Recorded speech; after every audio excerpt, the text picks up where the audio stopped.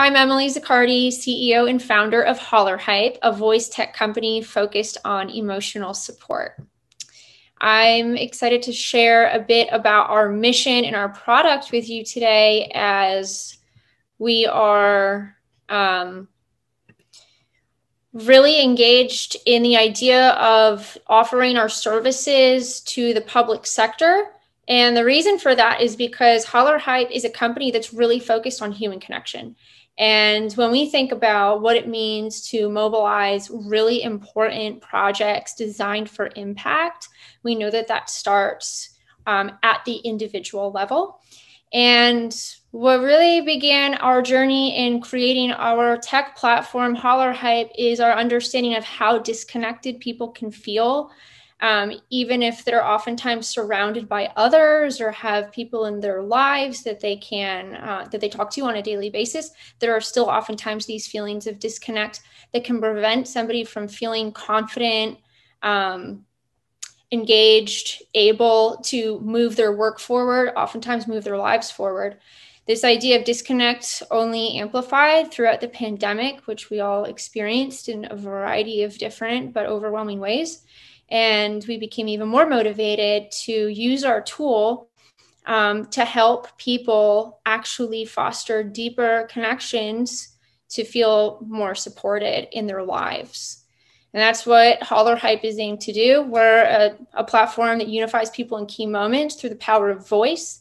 And our communication solution is really designed to turn the idea of connecting with others on its head, in the sense of right now, when you want to communicate with people, you have to almost guess, is this a good time to reach out? Is this email going to land? Is this text message going to be received at the right time? Should I call them?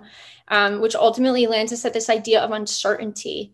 And it's a really broad feeling. Everyone's familiar with it. And what does that have to do with the public sector? Of course, well, again, the hundreds of thousands, if not more, people who are helping to move our society forward.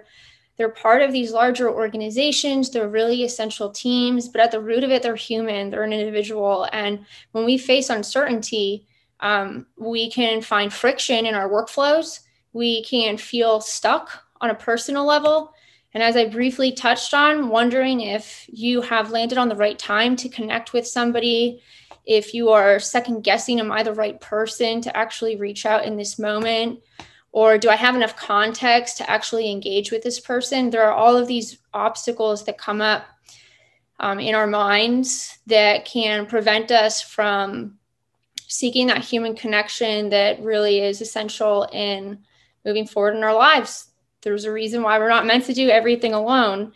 And HollarHype creates this type of connection that reduces those barriers around self-doubt, second guessing, disconnection. And again, it's at the crux of communication. How do we think about this differently? We're in a world now that have so many overwhelming obstacles in front of us. If we can improve the way that we communicate, well, we believe that the outcome of our work will A, become stronger, and B, maybe even move along a bit faster. So how does HollarHype even work? What does this platform do exactly?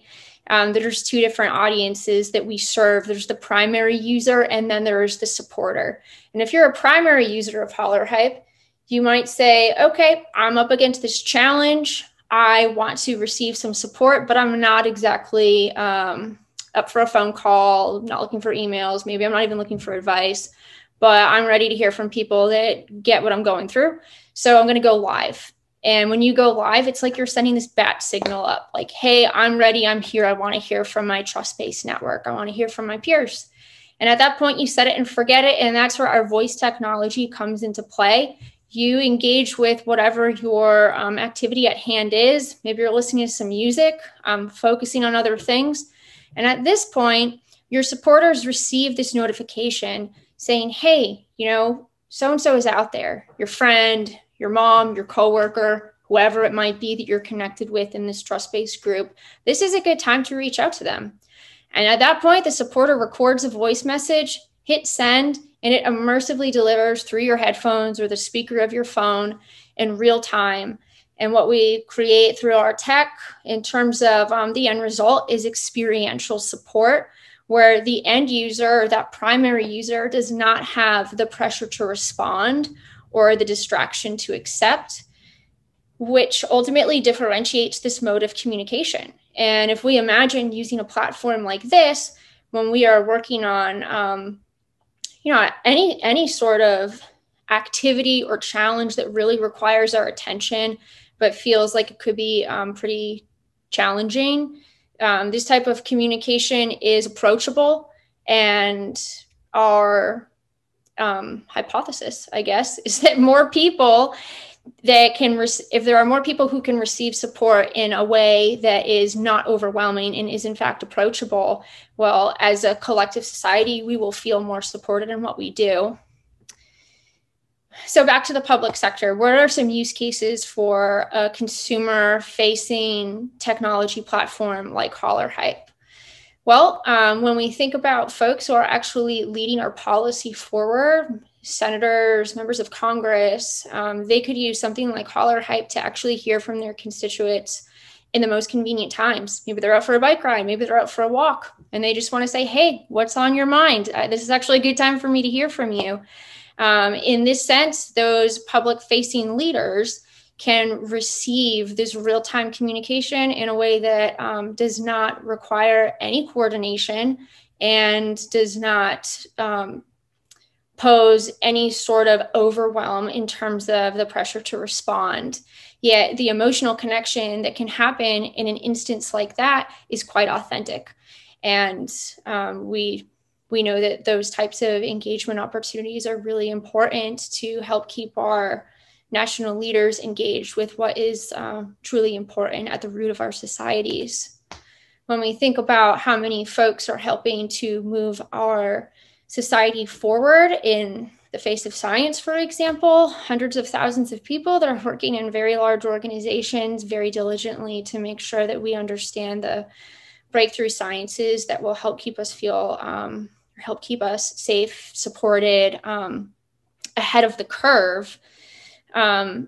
Those types of organizations could use our platform in an enterprise capacity where they can actually use HollarHype as a content channel to send meaningful messaging without causing any distraction to these folks who are really focused at the task at hand. When we think about our dedicated folks overseas or our veterans who have come home from overseas, a communication tool like HollarHype, which has been designed thoughtfully to promote engagement in an approachable way that doesn't create overwhelm. We are excited to think that a solution like this can really ensure that these folks feel supported at the most key moments where they might feel overwhelmed. Again, connecting them with their trust-based network. And one of the final applications that we're pretty enthusiastic about is the idea of leveraging HollarHype through Medicaid to serve all of the aging folks in our community, people that might be literally living in isolation, feeling overwhelmed by the lack of social interaction that goes on in their day. Our tool is designed to help create really meaningful, authentic connection for people that can really suffer the consequences from not receiving that. So we oftentimes think about how many people it takes to help move our healthy communities forward. And so much of that comes from the hard work that goes on in the public sector. And we look forward to finding ways that we can forge partnerships with all different types of organizations and entities that agree that emotional support and authentic engagement can help actually strengthen these key communities for the better of everyone involved. And that's a summary of why we are so focused on building responsible technology for the benefit of emotional support in our communities. We're looking to partner with champions who want to pilot our technology within their organizations and help us understand how we can continue to move the evolving opportunities and communication forward.